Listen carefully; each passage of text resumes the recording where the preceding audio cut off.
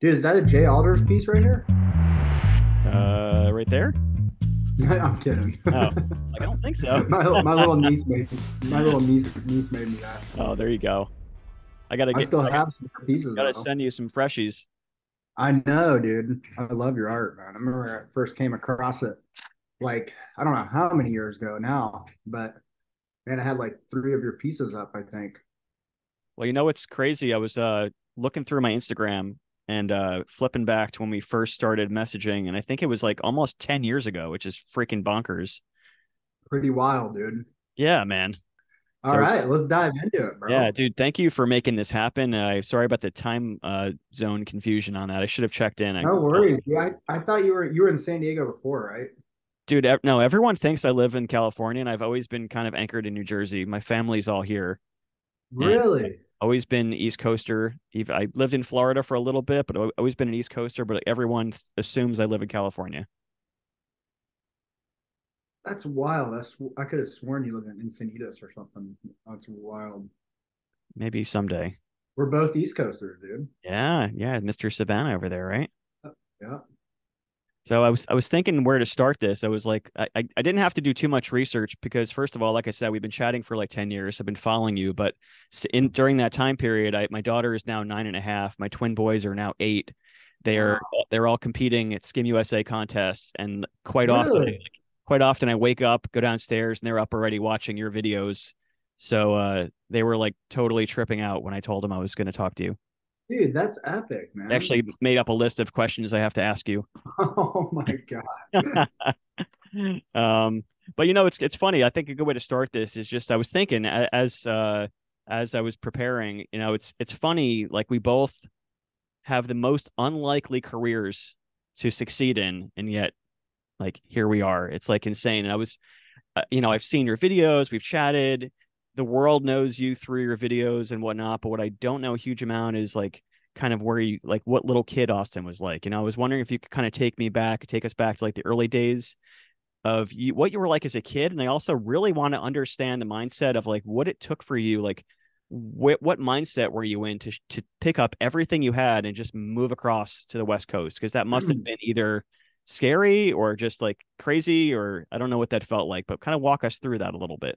Oh man, it's been like the more I look back on it, like the crazier like it seems, like everything when you're a kid seems normal and then Right. you look back on you're like that was kind of weird. Um Yeah. but I actually yeah, I mean I don't want to like ramble too much because I tend to ramble, but yeah, I was born in Savannah, Georgia, lived there till I was about like 2 or 3 years old. And we actually, my family relocated to like South Carolina for like a very short amount of time that I don't even barely remember at all. And then we moved to Indiana for like 6 years. So Oh wow. I lived in the middle of nowhere in Indiana for 6 years and then moved back to Georgia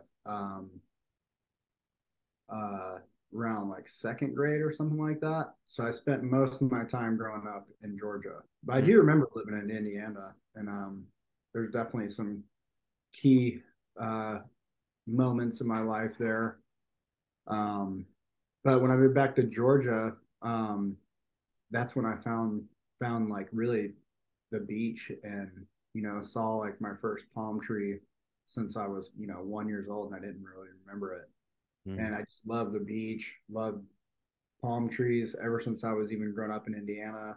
And yeah, I went to the beach and that's when I found surfing and skimboarding. And yeah, my parents were house parents in this massive, like, it was like an old, like, plantation style plot of land that's called Bethesda Home for Boys. And it Hmm. used to be an orphanage back in like the 1800s or like early 1900s and actually 1800s. And now it's like a kind of a, I guess I don't know what the word is, but like a compound of like all these different like cottage houses, and they have like a school on campus. It's like basically like a big giant like private like uh college campus almost, but it's for like kids from like youth to get into high school. and they have schools, church, cafeteria, like all the stuff you'd have in this little mini like town. And my parents, like half our house was our family, and then half the house, you walk through a door, it's like a hostel style with like bunks and different rooms, and like so like it was weird because at the time I thought that was normal, and then like looking back, I'm like that was kind of weird to grow up in, you know. And then Right. even before that, in Indiana, we had like my parents, we had like foster brothers and sisters, like they would foster kids, which is kind of an odd thing. But growing up in Georgia, yeah, just I don't know if it was because I found the beach or what, but like, I grew up very religious too. And like growing up in Georgia, it was just like very, I just felt like everything was so black and white, and wasn't a lot of, there was actually zero narrative to pursue, say like a goal like we have pursued, like to pursue art as a career or being anything, any athlete other than like, say, a professional football player. Um, there was no skate parks where I lived. I had to drive almost 2 hours away to go to my first skate park, which I was just awestruck by because until then I was just watching X Games on TV and stuff like that. Um, but yeah, I'd say like elementary school wasn't too bad, but like get into like later in elementary school, middle school was pretty rough. I was like kind of going to some like pretty rough middle schools, and at the time actually I was like a minority with being a little white kid with long hair. So uh but it was also a lot of cool things too, because I would hang out with the kids in the neighborhood, and I'd be like only little white kid jumping around on a trampoline with these guys, and like it was that's when I learned how to start doing backflips. Like we just go to like random little pieces of grass around the area, and we go flipping, we call it. And we had no concept of like the fact that people did this, like there was no like Olympics in my head, like, oh yeah, people do this for a living, because Mhm. like if I knew that, maybe that's what I would have pursued, as being like a gymnast or something, because I was so good at like doing backflips, and so were my friends at the time. um, but moving on in the middle school is kind of really, or early, like late elementary school is when I, found, started skateboarding a little bit first, found action sports, and then went to the beach, and like my brother's friend had a surfboard, and I like hopped on that and I caught my first wave, and I was just like, I was hooked at that point because I love being at the beach already, and then like getting that feeling of catching a wave, it was unbelievable. I think the wave was like knee high, and Yeah. so I was like, oh, okay, this is what I want to do. You Yeah, there's know? nothing like that. Were you like not like a team sports guy? Like I was always more of an individual sports person myself. Is that would you classify yourself in that way?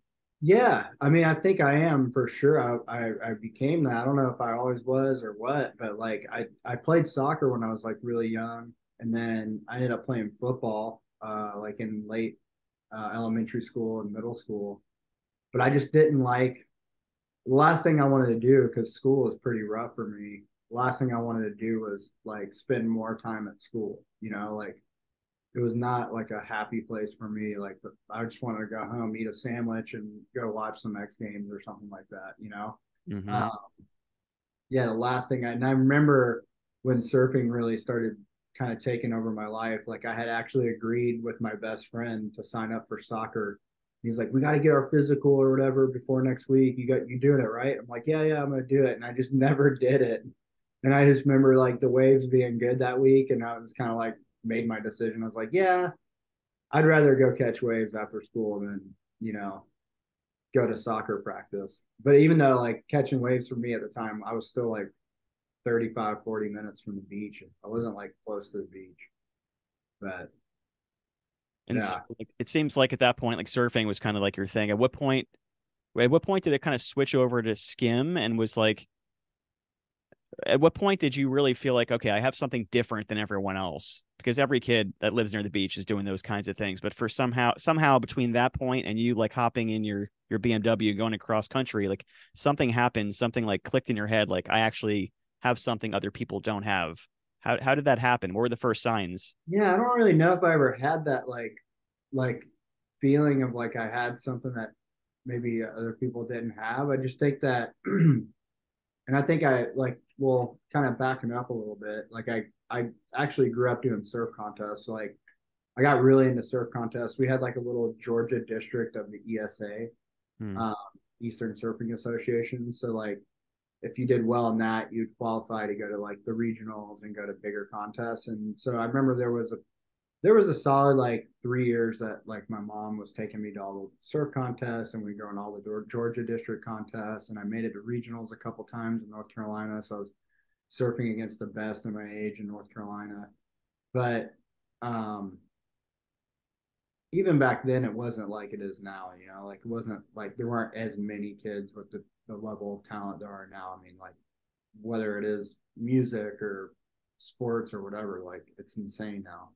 But I just remember being really into surfing, and then I started getting burnt out because I was like kind of like the odd one out. I'd go to these surf contests and like kids all knew each other, and like I was just this kid from Georgia, and like they could kind of like when there's never waves, there's barely ever waves in East Coast contests. It's rare, but I mean sometimes there is, but especially in Outer Banks. But I just remember kind of getting really burnt out on it and getting over it, and like kind of wondering like why am I even competing anyway? Because I was very hard on myself, and I was like, why am I even doing this? And then around that same time, that's like when I found skimboarding because like growing up on Tybee and Savannah, the waves were not good, and so like found a skimboard and it was like something I could do to take advantage of just flat days, just still be at the beach, run around. I was like an active kid. I wanted to still do stuff, and then I ended up running into these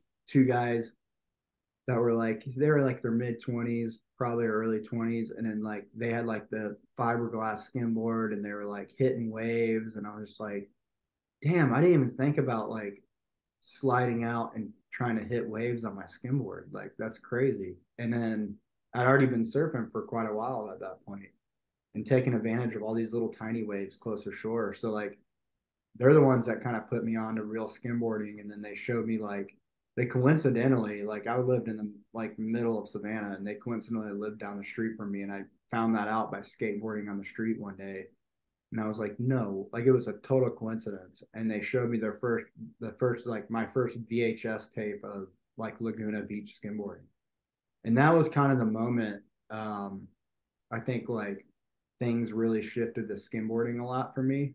Like it wasn't like a total shift. It was just like, whoa, I want to get like I just want to get as close as I can to doing what those guys are doing on that video, Hmm. um, Laguna. So like we just started looking for waves, like trying to figure out like, oh, the waves are gonna break closer at high tide, and these beaches are getting a little bit better for like catching waves. So like we just kind of like it was like a big paradigm shift for us of like how to find shore break waves. And then I went to my first skimboarding contest in Volano Beach in 2015, um, and then saw how many people were like doing this high performance skimboarding, Yeah. and it just from that point on, uh, yeah, I just started like wanted. I was like, because I felt kind of limitless on a skimboard, and I remember the first time I actually caught a wave on a skimboard, like I was like, I just felt like I could do anything on it. Like there wasn't like anything about it that I was like felt like I was being held back. Like I just felt like even the surfing, like you feel like you're always trying to like, and especially growing up surfing Georgia, like I felt like I was always held back. Like I always had like I had 2 seconds on any given wave to like try to make Right. something out of it. It's just such a short, punchy wave, if there's waves at all. And with skimming, I just felt like there was so much.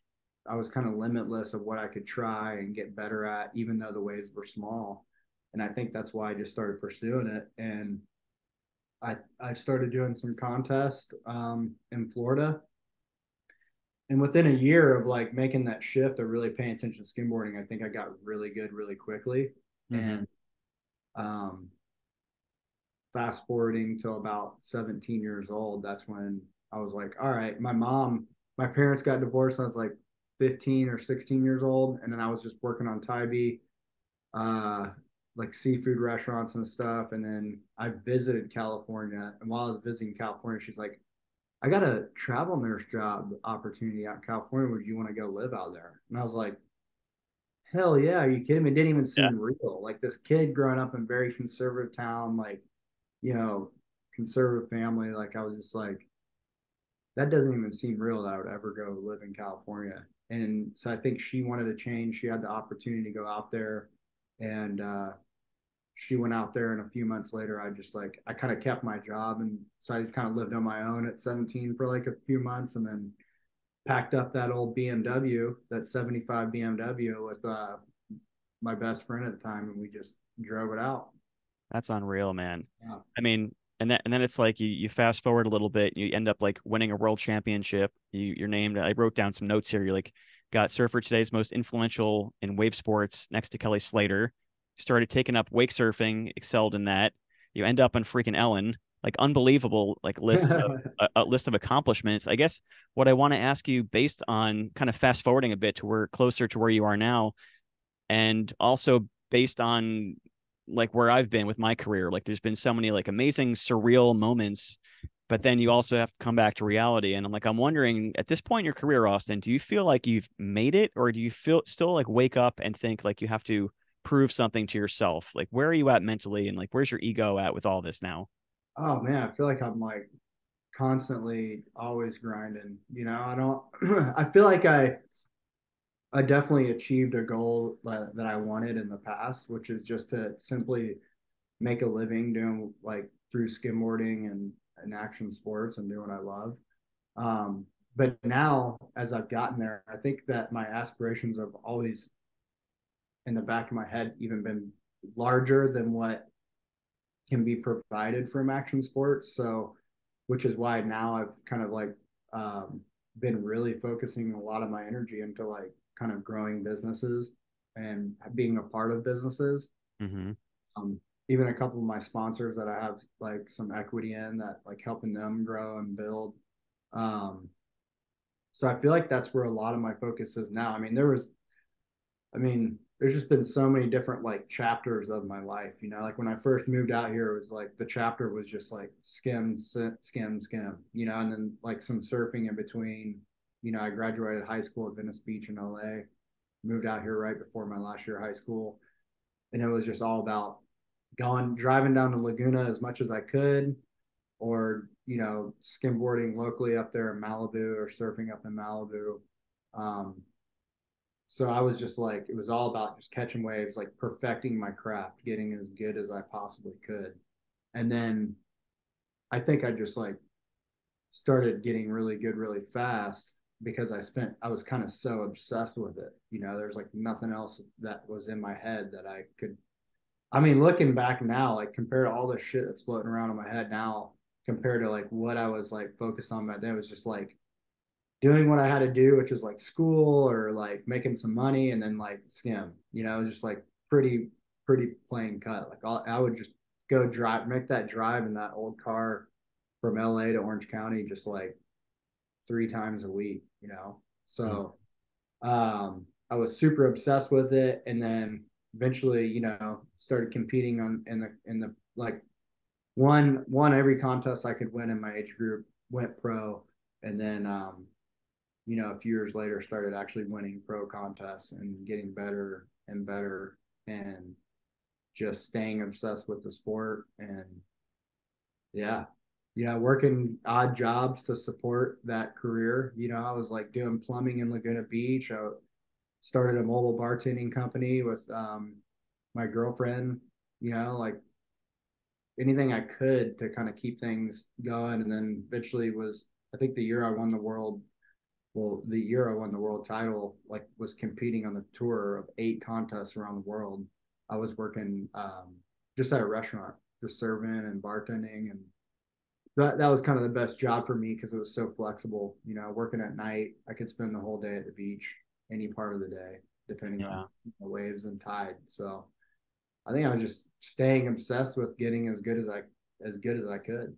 Hey guys, I hope you're enjoying the episode with Austin. Just taking a very quick break. I'm not trying to sell you anything, don't worry.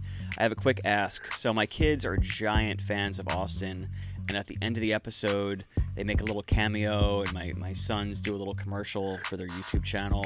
It would mean the world to me if you guys can subscribe to their YouTube channel and just stick around for that. They were just having so much fun being able to talk to Austin, and just as a dad, I just wanted to put that out there so you don't miss it. One more quick thing. In case you haven't figured it out from the episode, I'm an artist. If you don't know my work, I would encourage you to go to jayalders.com, JAYALDERS. I have posters and prints and original art and apparel and merchandise and all kinds of cool stuff. Your support means everything to me. And if you're not into making a purchase today, if you could just check it out, connect with me on socials, that means a lot to me also. So yeah, enjoy the rest of the episode. I want to ask you this because I personally have this theory that business people and people that, like, air quotes, like, succeed in life, I think people that start out with like action sports backgrounds have a hedge, have a little bit of an edge on other people, because if you're getting into skateboarding, you're getting into skimming, you're getting into surfing, or any of these types of activities, in order to achieve any level of success, in order to get anywhere in those sports, you have to be very willing to fail over and over and over again and look like a complete jackass in front of everyone that's watching. If you're surfing, everyone sees you. If you're at the skate park, everyone sees you.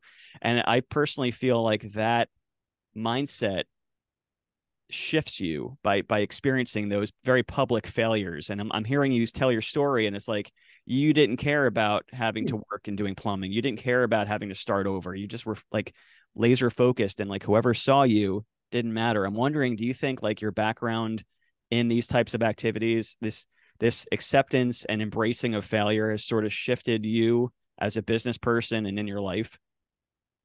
You bring up a lot of interesting points there, a lot of good perspectives. Like I never really thought about it that way. But yeah, I think that's great for like action sports. It's great. Like I never even thought about how like you're putting yourself out there on a public stage to fail. Like whether you're, just starting out or you're professional, like it's like such a solo sport. I've always thought of of it being a little bit of like a difficult path just because such an individual sport, like you don't have a team to rely on as far as the competing side. But I never really thought about, how it like helps you accept failure and failure publicly, but also brings you in a community too. It like lets you, it kind of brings you into like a stage where other people are failing too and they're okay with it. It's like you go to a skate park, no one's like, you see somebody fall and you're not laughing at somebody falling, Mm-hmm. at all. Like you just look past it, you don't even think twice about it. So it's like Or you that's cheer probably them on, or you're like rooting them on because like, oh, you did it anyway, like you fell for yeah, it. yeah. Or you're like you're Bro. almost there, you almost got it. Like I Right. never really thought about how good that could be for like kids. That's pretty cool. How do you approach your view of business, and what's your mindset around like building your brand? Because you said like a lot of your focus has kind of shifted towards that.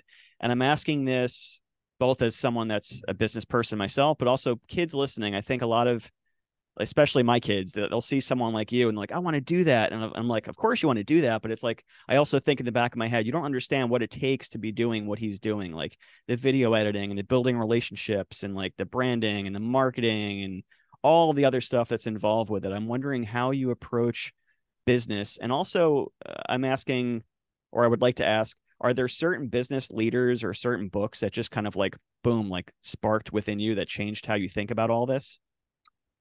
Another great question. I think honestly, man, I wish I had like these crazy like, cool quotes to give people, like I see all these business mentors, but like I feel like one thing I realize I'm very ADD and I'm very unorganized and I try my hardest. I think it's just like having ambition and drive to really just want to absorb and learn and navigate. It's just like I'm constantly just like feel like I'm navigating through this like crazy, wavy, stormy sea, and I'm just like all I know is I'm gonna drive the boat and I'm gonna get better at it.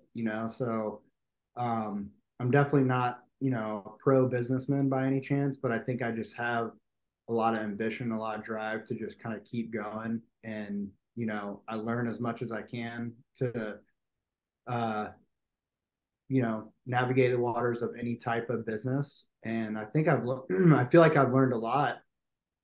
And I think that's what it is, just being willing to absorb information and implement it, you know? And I think that's kind of what I've been doing now. And I'm still just learning so much along the way. I mean, of all the different, like I got a cold plunge studio now, like that was probably, I couldn't help but take up the opportunity to kind of fulfill one of those, dreams I had of having that studio. But now I'm like, man, I could have done without that stress. But Yeah. it's like a really cool place that's providing something that people love and appreciate in the community. And I mean, I had no prior knowledge of how to start a brick and mortar business, and there's like so many things about it now that I would know or be able to tell somebody getting into it.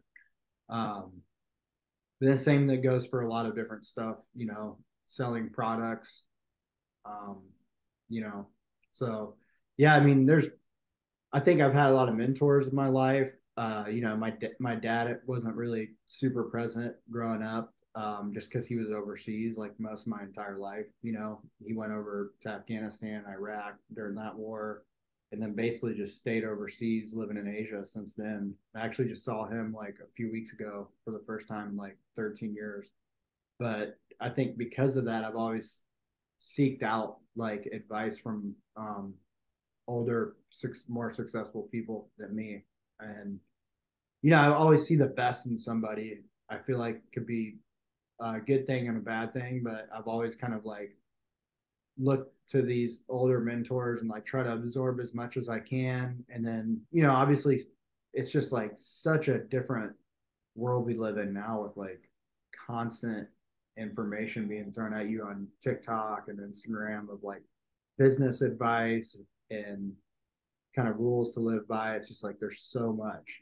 So I think just trying to be ambitious, driven, and I think one thing that's made me successful too is to never be complacent. Like the further I've gotten, I've just I the further ahead I get, the the further I want to stay away from where I was. I mean, because I was like, I mean, just went from zero, like complete zero, like bare minimum. And as I've grown, like I just don't ever want to go backwards to where I have to work a plumbing job or have to go bartend or serve or anything like that. Like I can't imagine, you know, doing something that wasn't pushing towards a path that I love to do. I mean, and right now I've been business is kind of that. Like I've been like really stoked on trying to build business and be successful in business. I feel like, that's kind of one of the things that like we have like this subconscious bucket list in our head. And I think I'm kind of on that path where it's like my next thing on my checklist is to build some type of brand or business and, make a lot of money from it. I don't think you're giving yourself enough credit, Austin, because you just started this out by saying, I don't have much to say. Not only did you have things to say, but you had a lot of valuable lessons in there that I don't even think you are viewing what you're saying from an outside perspective. Like you just kind of told me a lot of things that I think have a lot to do with success. And like you mentioned, running from something. I think a lot of people, a lot of kids, especially like that have a dream, like you have something you want to run towards, but like what you just said about the plumbing, like I think you equally need something to run from. And I've Yeah, had that with my career too. Like it's almost more motivating if you're running from something than running to something, because running to totally. something is like so easy to see. I want that car and that girl and this career and whatever, whatever. But if you don't have something you're running from, you're not going to have like the discipline. And I was thinking as you were describing it, like you seem to have like a very intuitive approach with things, which makes total sense. I'm the Totally. same way. And like the way that I approach my career, I think is the same what you're doing. And it's like people will watch these like TikTok videos, like how to paint an eyeball in 5 seconds or whatever, right? And people want like the instant like theory, or like you said to start this, you said the business quotes, but a lot of it is just very intuitive on how it feels. And I think like you being a rider of boards on water in multiple aspects of that, and me being very amateur at, I'm a sucky surfer, although I love it. And I'm sucky at skimboarding, but I love it. I love skateboarding. I love all that too. And I think a lot of that has to do with making micro decisions in the moment. Like you're riding on a wave, you see something, not consciously, just subconsciously, there's something there, and you just immediately boom, go for it. And I feel like that's where the phase you're at right now with business is like you're riding this business wave. You see an opportunity, boom, trying it. Sometimes you'll fall, sometimes you'll mess up, but I feel like that's where you're at. Would you say that's accurate? Yeah, man, I think you do a really good job at verbalizing all that stuff. It's pretty amazing. Yeah, yeah, I would say I would agree with that. I'd say like the entire journey has been pretty intuitive, really. I mean, even from the point of like deciding to make a like turn being a world champion title in a little tiny niche sport like skimboarding um, into a career, I had to kind of navigate on my own. Okay, how do I get sponsors? How much do I charge? Like, what are my deliverables? Or like, how do I figure out how to grow that sponsorship like fund? How do I do like all this stuff? So like, and how do I keep kind of growing and stacking on top of that? So like, I was constantly just like there was no playbook for that because it hadn't been done in my sport at least, and um, it was probably pretty uncommon altogether to have to do that on your own with most action sports that weren't, it's not televised, it's not on X Games, it gets, no public spotlight really. So there's not a lot. There's a lot that you have to do on your own. So I think I was just kind of intuitively like, okay, well, I'm gonna ask for this much from this sponsor, or like I got to figure out, and then trying to like take everything I've taken from like different business people or different businesses or absorb from that and trying to apply it to my business. And yeah, now I'm just doing that same thing right now with like hoping to build a big brand. Like we got like the one thing I'm working really hard on is our vitamin bar brand. It's our plant-based protein bar. We actually sponsored one of the Skim USA contests last year. So it's like we got the plant-based protein bar helping Rusty navigate their wake surfing line, and then got the cold plunge studio, just a lot of stuff. We got the Are you plant-based, Austin?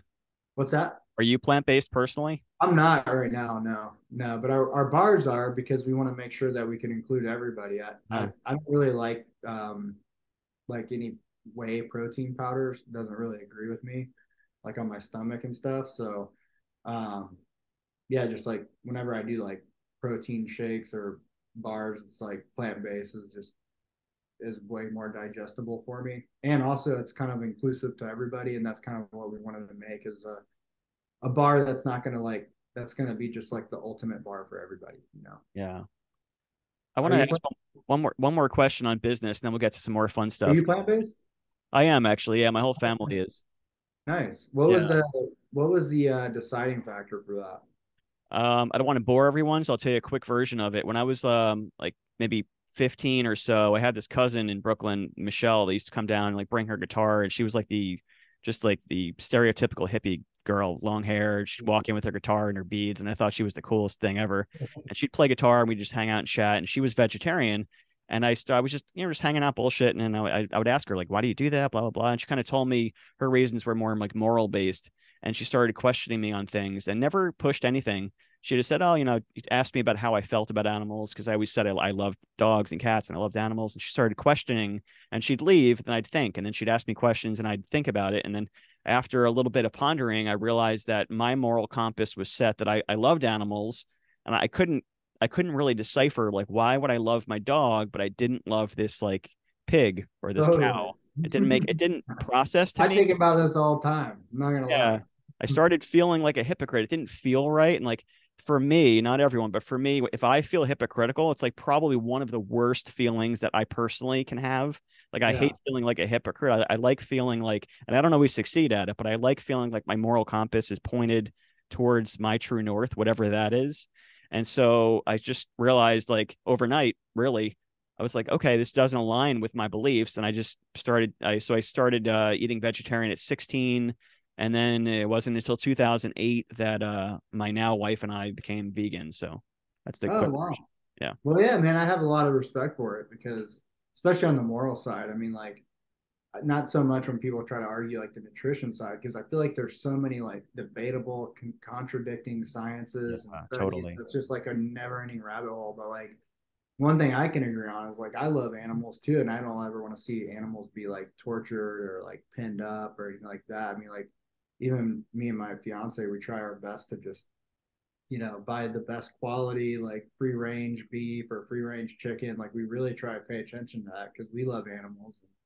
But yeah, all the time I'm kind of like I actually don't even eat. Like I cut out. I was like, all right, I got to cut out one. So I pretty like for the most part, I don't eat pork at all. Like Okay. so I was like, because I saw a pig in Nicaragua, I was like, that pig is too cute. Yeah, they are really Really cute. not the cleanest animal either. Even though it's not the cleanest, I was like, it's too cute. I'm over it. Like people have pet pigs now and stuff, and I was like, all right, I'm gonna cut that one out. That's easy for me because they really don't have like a lot of nutritional value, like as far as like eating bacon and stuff. It's just like dumb. But yeah, sometimes I have that moment, like just like literally like 2 nights ago, I was eating like homemade chicken taco, and I was just like, I just have these moments where I'm like, so weird that like I'm literally eating like the flesh of this animal, Right, you're like eating a dead animal corpse. But I am, and it's very nutritious as far as I know. I mean, it's freaking packed with protein and omegas and all that stuff. But Yeah, I don't ever. the moral side of it, I totally get. It's a weird thing. But then sometimes you also think like on the other side, you can always have arguments. You're like, well, like a vegetarian diet, like when you're like the farms are, farming and harvesting plants and like they're killing thousands of little gophers and mice and stuff like that to do this harvesting because they're just dragging big giant tractors. So it's like animals to really supply humans to harvest like plants, like you have to still sacrifice animals for that. And then also like if you think about like if you ever watch like these Instagrams like nature is metal, like animals in the wild just have to die horrible, slow deaths. Like they're getting like their insides eaten out before they're even dead. So at least like a lot of times, I just don't like when the living is in captivity. I think that's horrible. Like Like, there's like for me, I don't see anything wrong with like hunting an animal. Like yeah. it's lights out before it probably at most maybe it has to bleed out for like 45 seconds, but like that's better than it getting mauled to death by a coyote or a bear or whatever predator animal is going to eat it. But it's a weird thing. Humans are weird, huh? Well, you know what? I'm the type of vegan that I don't tell like unless you ask me about it, you would most likely never know unless we went out to dinner. I'm not pushy with everyone. Like almost all my friends and family eat meat. I have friends that are hunters. I've had many conversations about it. I'm very open-minded to like how other people live. I have very strong moral beliefs, but I don't push it on people. But for me, it came to the moment where I think that if you're hunting, I think you're more connected to what's going on. There's no ignorance. There's no like blind eye to it. You're not like having someone else do For it for you. sure. And Yeah, for I think me, that blind eye thing's kind of weird, huh? yeah, like for me, I know I personally couldn't do it. So it's like if I couldn't personally do it, who am I to like pay whoever to go ahead and keep these animals locked up Well, and there's different people for different roles. I mean, there's a lot of stuff that you personally wouldn't want to do either, like, that somebody sees no problem with, like cleaning airport toilets. Like for somebody who's like, no way I could ever do that, or like be a housekeeper at a hotel. I mm, think some people are just like, because I've thought that same thing. I'm like, if I didn't want to do it, then why should I be consuming it? But then I was like, also thinking there's a lot of stuff that I could never, you know, do. I mean, you could, like, if you could for sure 100% kill an animal and eat that thing if you're about to starve or, had to put yourself in that situation. But you yes. just don't want to do that. Some people have no problem doing it. But I think that goes with a lot of different, jobs or tasks. Yeah, dude. I mean, look, I own guns, and like if someone fucked with my family, they'd not like it very much. And so, and Mhm. same thing, if there was like some kind of apocalyptic war, I'd be out there hunting next to you.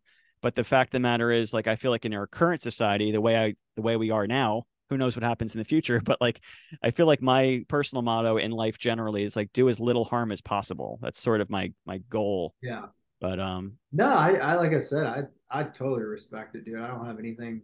I mean, like too many argue like just the points I brought up. It's just stuff that like I'm super open minded to it, and like I totally. feel like I'm like that guy that could like easily go like vegetarian or something or vegan if like someone's like, hey, here, eat eat these things right here and you're going to get the same amount of everything, you know, because I feel like as an athlete, like in a person who's so health conscious, like, and who already I already struggle with having every option in the world, like having, you know, like choosing what I want to eat and having the right stuff to eat. So I mean, I wish there was a magic button I could just push and just be like, oh, you don't have to eat anymore, you know, like Yeah, yeah. um, you're going to get everything you need. So I think that's like, yeah, I totally, on the moral side of it, I totally agree. I But kind sorry, of I mean, to bring us down that conversation. oh no, it's cool. I'm It's an open to it. interesting topic. It's such Unexpected tangent. I'm down. That's all good. a, It's funny. I do the same thing like in the morning. I don't like to think about it either. I have this like giant blender that I fill with like all healthy stuff, and I just like my family just is used to at this point. But I walk around the house with like a full blender of like amazingness that I just next couple you hours I do just egg? Oh, you're vegan, so you yeah don't do eggs either. yeah no. So What's the reason behind that? Just because it's like the kind of, egg thing, yeah. I'll answer, but I don't want to go on a tangent where we lose all of our audience. I don't want to. But like real quickly with eggs, it's just it's that's less of a moral thing with me. But the way eggs are produced on a mass scale is the chickens are generally Yeah, kept in yeah, totally. captivity, and they grow them from like the time they're born or hatched until about they rush their growth process to about 6 weeks. But what about like normal? Like you can get like really, it's like pretty easy. Like farmers markets have Yeah, like totally. I don't think eggs. that's not nearly as strong of a conviction for me. Like I think for me, I don't do it just because I'm still on the fence of whether knowing whether eggs are healthy or not. I'm not really sure. There's so much mixed Huh. science of it. Eggs are not so much of an as major of an issue for me if you're eating them farm raised, you know. But again, like to each their own. I'm not judging anyone. Like do your thing, you know. All right. Yeah, yeah. Anyways, we'll get off the. No, it's all. We'll talk another time about it. Gonna turn into We'll a 7.5 hour Joe Rogan podcast there. right, which I'd be fine with. But you tell me you got to get off, so we'll. I don't want to miss anything.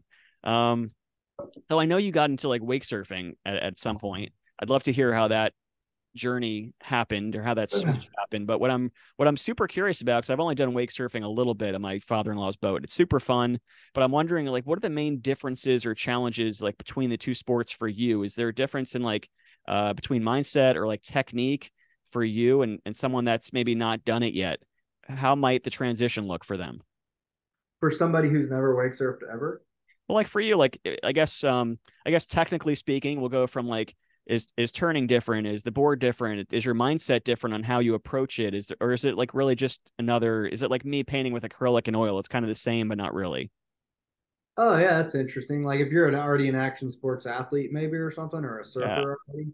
Yeah, I mean, it's probably just like that. You know, it's like painting with a different medium. You know, it's a wave, but yet it's definitely a different type of wave. It's like a Mhm. displacement wave that you're constantly moving at a different speed. And rather than this mass of water pushing you like in the ocean, it's more of a kind of a displacement wave that you're kind of just stuck in the same spot. And it's almost a little bit more like a treadmill effect where you're like a river wave, you know, where you're kind of, it's more the flow of water that's keeping you in that pocket rather than it being. But what's weird about a wake is it's a displacement wave, like it's like a river wave, but it is a wave being caused by displacement of the boat, so it actually is moving as well. But without that movement of the boat, there's no longer that much energy in the wave, so that wave will eventually just fall and then dissipate. So Mm-hmm. it's a really interesting type of wave, but it's definitely different than an ocean wave. Yeah. But you can, as somebody who can ride a board, you can figure it out very quickly. I mean, I always say that, like, you know, wake surfing is the easiest, most forgiving, risk-free action sport. It's like it's hard to call it an action sport like when you're getting into it because it's just so like risk-free, uh consequence-free. It's so easy to learn. Like I've taught so many people and like to stand up on a board in just like 15 minutes. You know, it's like there's no other.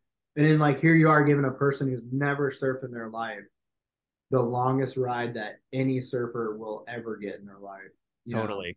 it's pretty funny. Like that's the thing that trips me out. I'm like, okay, this person just rode away for 3 minutes straight. Like you could surf your entire life and never get a 3 minute ride, you know? So true.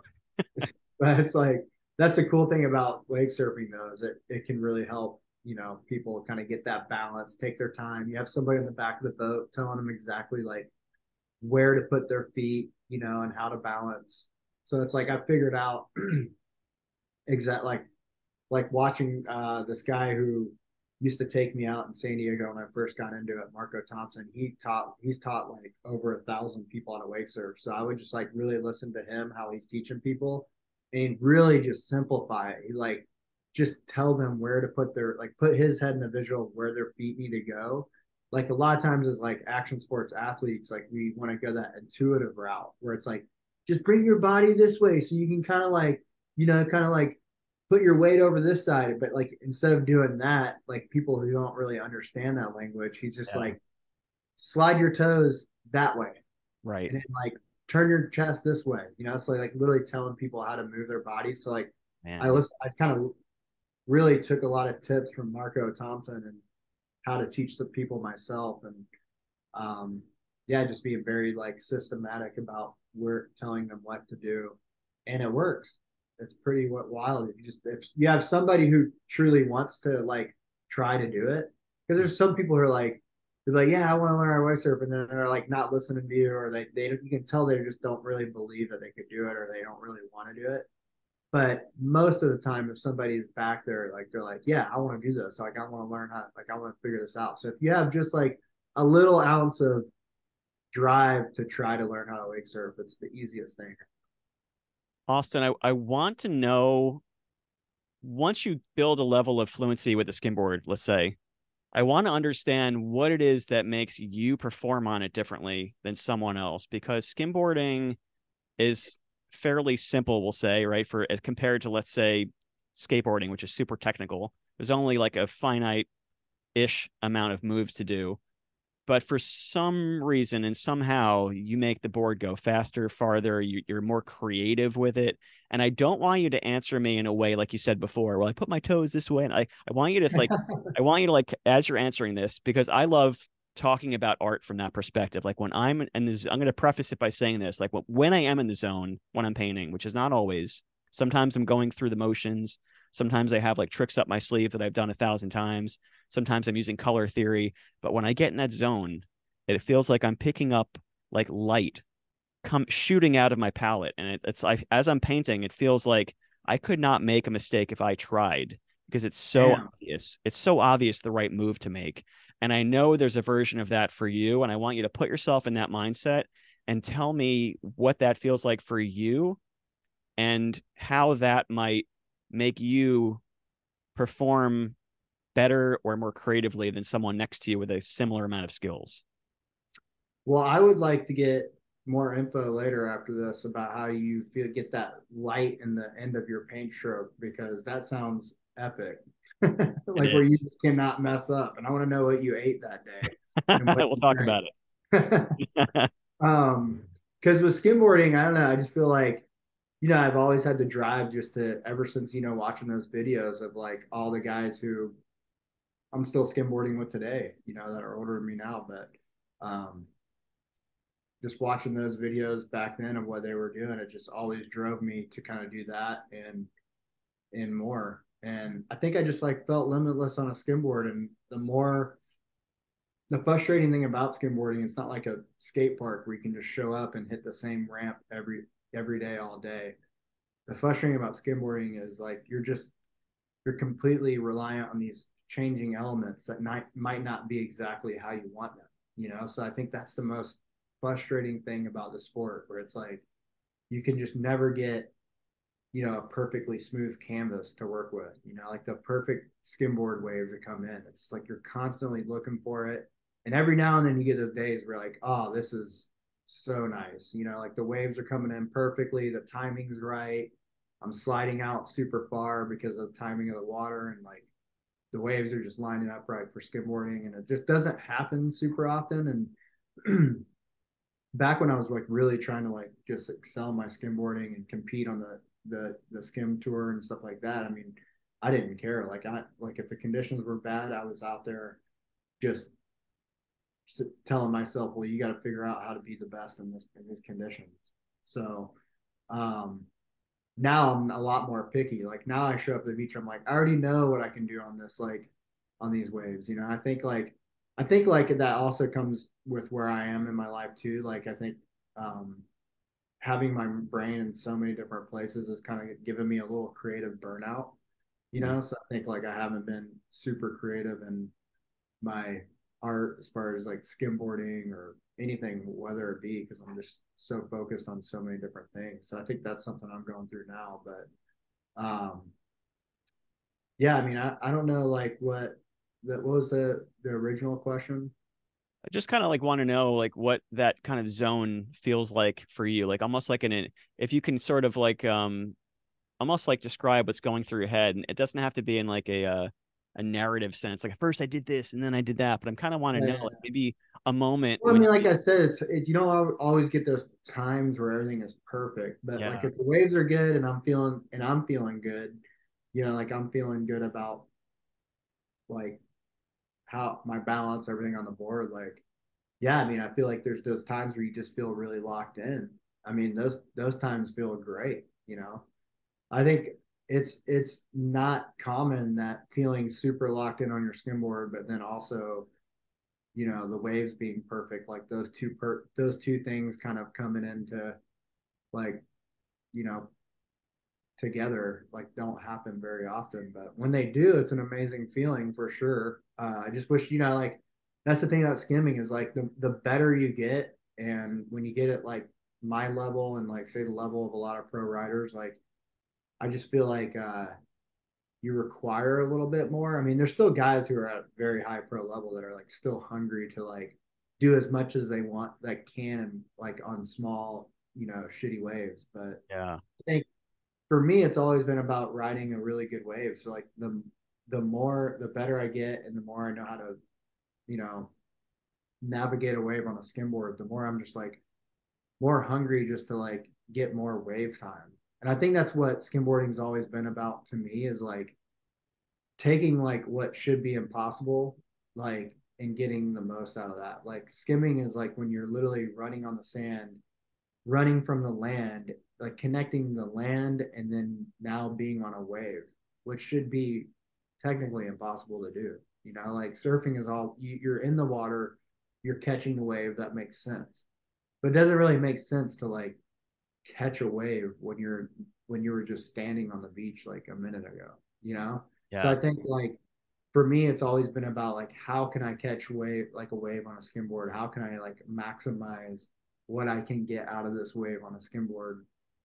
And I think that's also why I like got a little burnout on skim contests too, is because like we're not a big giant organization like WSL where we can like say, all right, we're going to be at this location for 2 weeks and we're guaranteed because this is the best 2 weeks of the year here. Usually we're going to get good waves for skimboarding, you know? So like you can't ever showcase, like, you can't really showcase like maximum talent now on skimboarding, like necessarily on a pro level. You can to some extent, like on in a certain area, like technicality and technical tricks and stuff. But like for me, skimboarding has always been about when I was a kid watching those videos and like getting barreled in these like shore break waves right near the beach and like doing big turns into a barrel, like really riding a wave ultimately, you know, and that's kind of what it is to me now. So now I kind of really look for those days where I can really do that. I mean, I have days too where I'm like, oh, it's small and it's fun. Like, you know, I'm kind of in the mood to kind of see if I can throw that or throw this, you know, but yeah, I think right now I think I just need a lot. I need some wave riding in my life right now, Yeah. whether it be on a surfboard or a skimboard or a foil. You know, like that's kind of where I'm at, where I'm just like, I just want to ride, you know? I think you're like at a pretty cool level of like fame where you have like enough followers to like have a lot of the great benefits of people knowing who you are, and probably just just below that where it's like you're not being bombarded by paparazzi or crazy people right as much. Yeah, I I'm think like, I'm way below that. yeah, but you're very recognizable with the cool hair and all that. Yeah, yeah. What I'm wondering is like, I know you've done some cool things with like certain celebrities or well-known people on your channels and whatnot. Which opportunities like kind of pop out to you that would like when you put your head on the pillow at night, you're like, did that really just freaking happen? Like, are there moments still or in the past ones that pop out to you like, wow, that was a really sick opportunity. I can't believe that just happened. What pops in your Off head? the top of my head, I mean, like, there's been experiences that have nothing to do with my sport that I've been able to experience. I'm just like, that's crazy. Like, I feel like sometimes I get numb to like these crazy experiences because like I've had such a full life of just not everything has been glamorous and awesome, but it's just like a full life of just different experiences and different places, different faces, you know. And I think you just start to expect different things to happen. But yeah, there's like certain experiences that were like that's insane, you know, or like Give me you some, man. You're teasing us here, bro. oh yeah, like so like there was one time that I was like I had a friend invite me on his sailboat in Turks and Caicos and we were on a sailboat for 10 days and um yeah, we were like just following whales out there in Turks and Caicos, and I was already in love with Turks and Caicos after being out there probably 4 or 5 times, and I got to see it from a whole new perspective, going down to different islands, being on the water for 10 days straight, and swimming with like whales, and we're not on like a charter or anything. We're just like out there looking for them with drones, and it was just kind of wild. And then did like a couple psychedelics for the first time in my life. So I was like, just like that kind of like made it even more like, you know, intense and just like it was pretty cool. It's amazing. Like I look back on that, I'm like, whoa. Um, and then there's like times too, you meet certain people where you're like, damn, like that's pretty freaking cool. Like I got to do like I have like right above my computer here on the wall, I have a signed Tony Hawk board, right? So like we took Tony Hawk wake surfing, and then the day before I was like just scouring skate shops trying to find like a birdhouse board, you know, like a legit but with the hawk, you know, and finally found one like you know like right before all skate shops were closing. I was so thankful I found this super sick Tony Hawk birdhouse board that he could sign, and I was just like blown away that I was able to like take him wake surfing on my boat. Like he's asking me how to do a 360 on the wave. And then like Yeah. Right?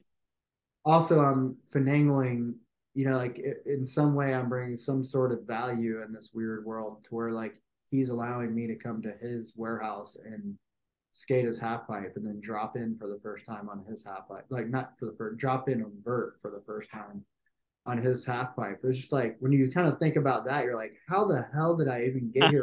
That little kid like in Georgia, you know, Yeah. that was like getting off the school bus, putting like plywood on a tire, and just like imagining being on like in a skate park one day, and like I'm just like hitting this little piece of wood on a tire, like after a shitty day in middle school, and I'm just like, never in a million years would I have ever been like, oh, dude, one day you're gonna have Tony Hawk on your boat, and then he's gonna take you to his office headquarters, and you're gonna drop in on his vert ramp.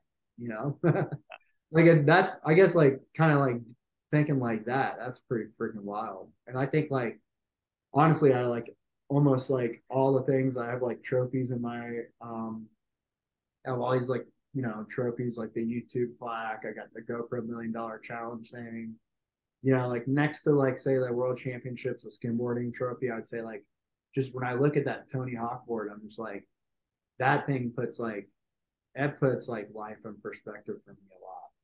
So Like sick. I think that probably answers your question the best out of it, out of anything more than that Turks and Caicos experience because you know Turks and Caicos I can have anybody, but like just like this has such a deeper meaning to the process of like where I was and like where I am now. That skate deck that says thanks, Austin, Tony Hawk. I love that because it kind of I love that because it kind of ties in both like bookmarks of your life, like now and then. And I like that kind of like encapsulates both of those. Totally. And then skateboarding is where it started for me, you know. Like I Me was on a too. skateboard before I was on a surfboard. Same. Yeah. So that's kind of what introduced me to action sports and yeah, and I'll always, you know, I always have skate in me. I just don't skate as much now because I feel like it's just a little bit high risk for all the water sports that I'm doing. You know, it's like if I hurt myself doing one thing, now I've now eliminated 5 things that I like to do. Yeah. I mean, I'm not I've saying that those other uh, things can't injure you, but I just feel like skating for me is a little higher risk just because I don't really have a lot of chill. Like as soon as I get more confident, I'm just like, okay, a little more. Let me do a little yeah, more, until I'm just like pushing it. And yeah, just like I skated the other day for the first time in like forever, but I just like to still know that I got it, and just keep totally, yeah, having fun because I don't require much on a skateboard, but the better I get, I am like, that's the thing about skateboarding action sports. When you do something, you're just like, well, I know I can do this, so I know I could go a little further, why not try that, I'll tell you what's amazing now because I've always loved skating too. What's amazing now is watching my little kids skate is amazing. Like Oh, dude, my I little bet. guys, I take them to the skate park. They drop in. They're like learning rock to fakies now. Like I'm trying to like push them a little bit, and it's just amazing to see And that. like what you said too, the failure thing, like I've always said that like every kid should like it should be like required, like a required class. That we now we have like these stupid required classes in like grade school that like maybe it's gardening or maybe it's some like life skills or like whatever it is. There's always like these required classes and you get to pick and choose. But like Mhm. skateboarding, whether or not you want to be a skateboarder at all in your life, like Yeah, that should be a required class. Like, and every kid should have to, in as long as you're physically able, right? Um, but every kid should like be required to learn how to pop an ollie totally, because absolutely. I feel like it's something that anybody can learn how to do, and it brings you through the steps of like breaking down the process of something, really teaching your brain and your muscles to like in your body to work in harmony at the right timing to Hmm. perform this maneuver. And it's something that anybody can do, like Yeah. anybody can learn how to do, but like having that discipline to do it, like I think it would be like that should be like that should be a requirement is like every kid learning how to do an ollie. I think every kid, but every adult too, should constantly have experiences of like achieving something that they once thought was impossible. And I feel like an ollie is a good analogy to that. It sounds like such like a surfer like hippie thing to say too. Like, dude, every kid has to learn how to ollie. But Me with it's like so my true salt too. lamp and my And then beaded the joists. second thing that they should have to do is learn how to drop in on a quarter pipe Yes. because that is such a massive display of committing to the plan. Because the Yes. biggest thing about dropping in was not committing.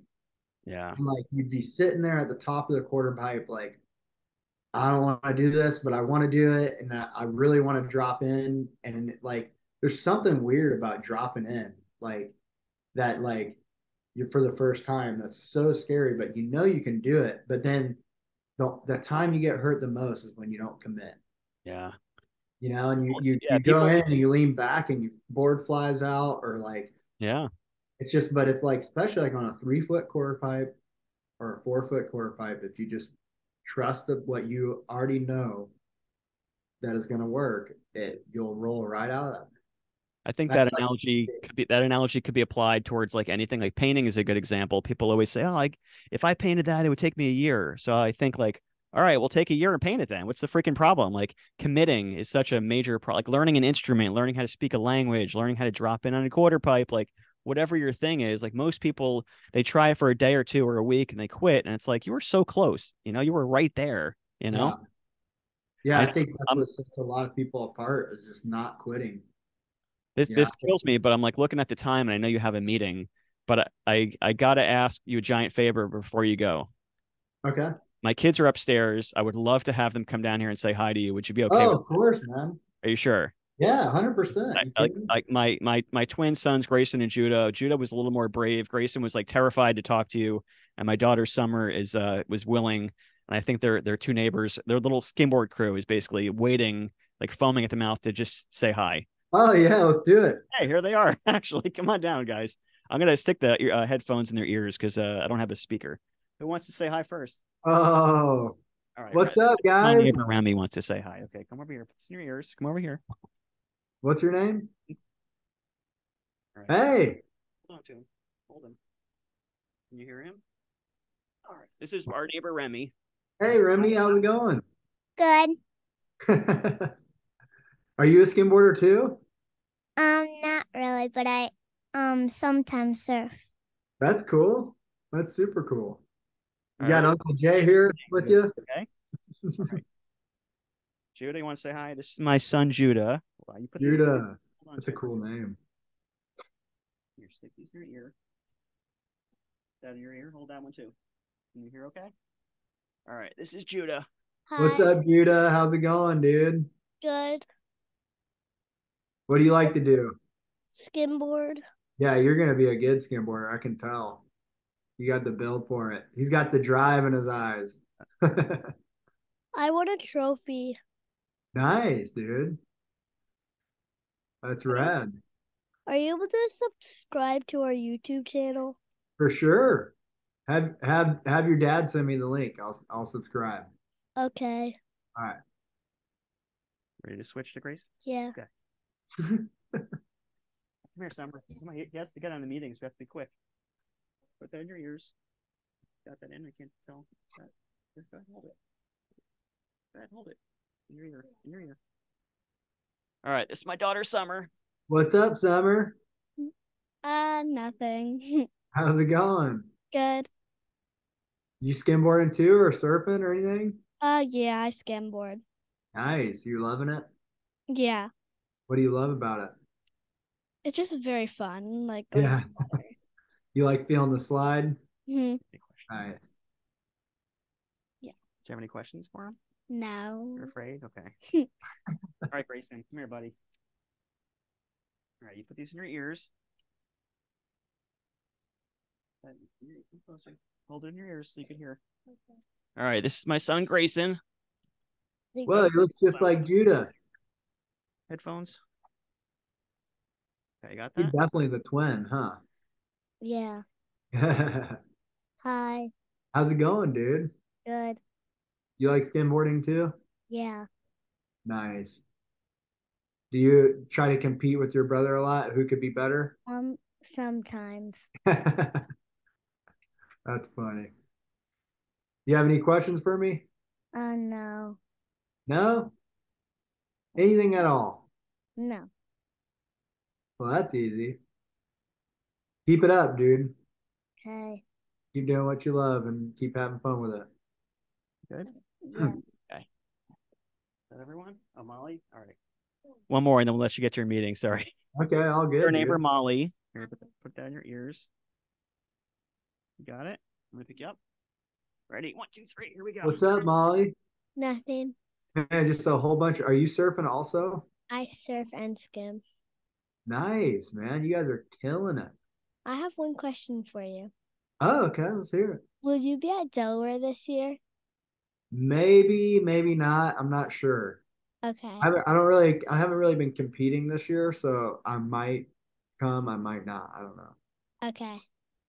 But if I do, I'm gonna definitely let Jay know, and then we'll maybe see you guys there. But if you go, have fun and go crush it. Do your best. Good? Yeah. Okay. Nice. Thank you guys. Thanks, Austin. No problem, man. That's pretty cool. All right. That was a good way to Fan audience there. tangled up here. I appreciate that, man. No worries. All right, bro. Well, you get your meeting, and dude, thank you so much. Yeah, for man. I taking the time, man. apologize. I had to stop right at 10 here. No, it's all good, dude. Thanks for taking the time. It's been 9 years in the making, so I'm glad we got to finally have a nice conversation. Definitely, man. You have like a really good job like analyzing people and asking questions and stuff like that. So Thank you. really appreciate that. It's like a really fun interview, but like also helps kind of pull out, like thought and emotion into it too. So I think what you got going on is good. Thanks, man. Well, I think we both have equal parts, like left and right brain. The creative and the logical are important, and I think you obviously have the same thing. So I appreciate you saying that. Thank you, man. Yeah. All right, brother. I know we'll talk soon, but Stay in touch, dude. And I love that you're getting the whole family involved with skimboarding. It's amazing. Yeah, skimming, surfing, skating, rock climbing. We try to do it all. That's epic. Best dad ever over here. Hey, this is Judah Alders. I hope you liked the episode. And we also have a YouTube channel. The name is Judah and Grayson Alders. Grayson Judah Alders. How do you spell it? Greyson. The and symbol Judah, and then Alders. What else? They should subscribe to you. Yeah, can you subscribe? Thank you. I really hope that you enjoyed that episode. If you did, please take a moment, leave me a review on Spotify and Apple especially. It takes about only 30 to 40 seconds to leave a nice review. You can just click on the stars, you can say something nice. I really do read them all, and it really does mean a lot to me if you could just please do that. And also make sure you hit subscribe and share the episode, connect with me online, connect with our guests. You know, we love all the interaction, so please do so. Also, please check out my website, jalders.com. I am an artist, I'm a father, I'm a family man. I appreciate your support. I would love to get your eyeballs on my artwork. So, yes, keep sending messages. Let me know who you'd like to see on the show next, and I wish you an awesome rest of your day.